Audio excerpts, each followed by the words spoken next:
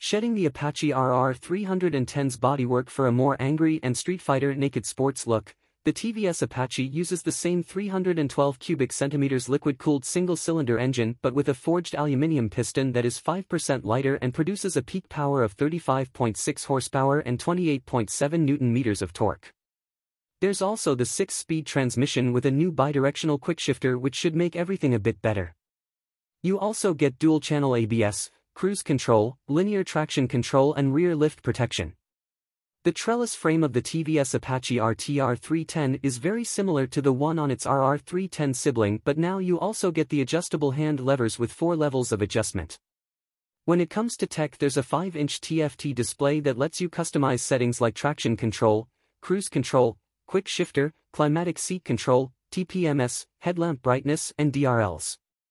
There's also the Smart Connect Bluetooth connectivity which links the TVS Apache RTR 310 with your smartphone and brings a host of connected features.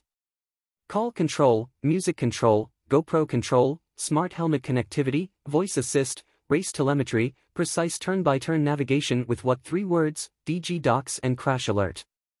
There's a lot here, and if you go for the Dynamic Pro kit then you'll even get to toast or cool your buttocks with a climate control seat. The TVS Apache RTR 310 starts at Indian Rupee 242,990 for the Arsenal Black variant without the quickshifter.